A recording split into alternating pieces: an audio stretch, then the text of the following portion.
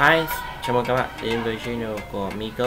Và hôm nay mình sẽ hướng dẫn các bạn một thủ thuật rất là hữu ích trong cuộc sống mà khi dùng máy tính các bạn sẽ rất là hay gặp. Đó là các bạn có một cái mật khẩu wifi mà các bạn đã kết nối trước, ví dụ là như thế này. Đây mình có đang con này, nhưng mà các bạn có thể là các bạn quên mật khẩu, hoặc là do cái mật khẩu này là người khác nhập cho mình.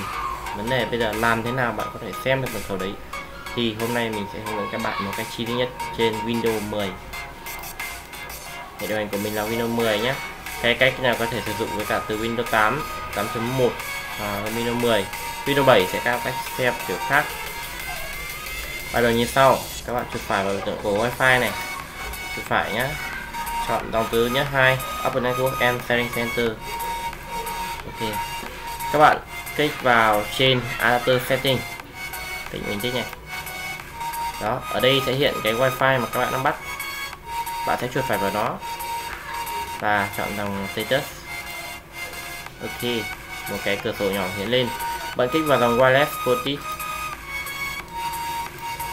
chuyển sang tab security. Đó, bạn thấy chưa? Bạn bảo mật là WPA2, bạn không quan tâm. Dòng này bạn không quan tâm, và ở đây sẽ là dòng bạn quan tâm nhất, Network Security Key.